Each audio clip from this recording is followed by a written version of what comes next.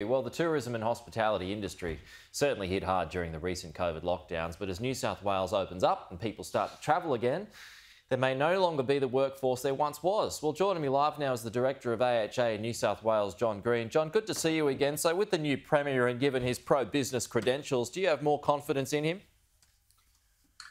Look, obviously, we've been working with the entire team from the New South Wales government since this pandemic began. Premier Perrottet has been excellent as Treasurer, and so we expect that to continue. And his focus on reinvigorating the New South Wales economy, we see as just will go ahead leaps and bounds. If we get to 70% double vaccination before this weekend, would you like to see things opened up before Monday? Look, the projections are that we'll reach 70% in the next 2 days. We're rapidly approaching the 11th of October anyway. So, people are planning to reopen on Monday in relation to staffing, in relation to their food produce, cleaning their beer lines, and also providing some very much needed training for staff. So we're working towards that day. If it happened earlier, yes, we'd be ready. But we're more focused on when we get to 80% and shortly thereafter, we should be really working on getting that 1 in 4 square metre patronage, so that we're currently at 25% indoors. If we can get to 50% much quicker, then that would really assist the venues that have been doing it so tough. So, I mean, just getting back onto the 70% target, it wouldn't be an issue for pubs or restaurants to be able to get stock in a few days in advance and be ready to open up this weekend, in your opinion? Look, definitely some venues would open. Some would make the decision not to open. I'm aware of some venues that actually aren't opening next Monday. They're waiting till about the Wednesday. Look, there are arguments for and against. Obviously, starting on a Monday means you can ease into trade, get back into the procedures, the new vaccine check-ins, etc.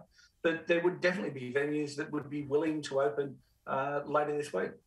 And just getting back onto your second point there about 80%, so that's going to be your new fight. That would be your new message to the new Premier.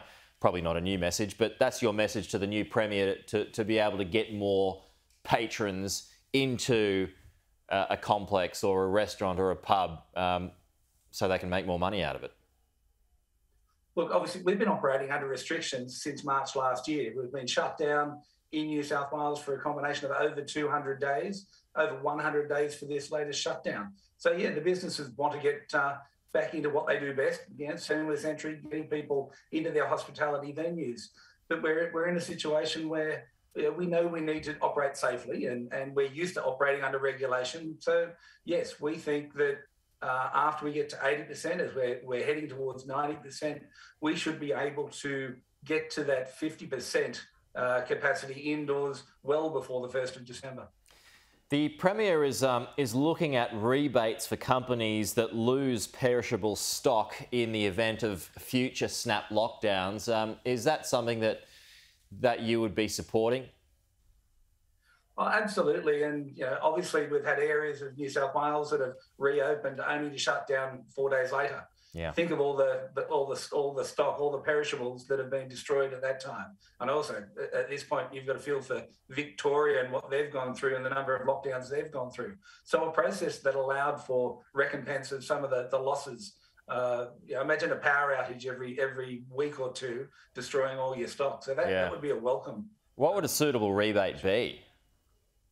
Oh, look, obviously, what we've found with government is they've provided tailored responses. Just as we've seen JobSaver, slowly filtering away as businesses get back into business, but understanding that they've been operating under duress. The same should be the case for any rebate, that it's dependent on the losses sustained. Sure, yeah, and also the size of the business. But is there a range? Can you give us a range of how much it costs by simply throwing out perishables? Oh, it can be, depending on the size of the business, it can be in the tens of thousands of dollars for some of the larger venues. But it's all scalable, because a mum and dad pub in Galahaganbone, their losses are going to be equally dire than a large venue. So it really has to be something that is estimated based on discussions that should that be the case, that we'd look into. Quite a sight, though, just to wrap up, John, now, quite a sight of those trucks pulling up with kegs out the front of bars and restaurants and pubs around the state. Look, there's a lot of beer lines being cleaned, a lot of tables being washed down, and there's a lot of people ready for a schooner next Monday.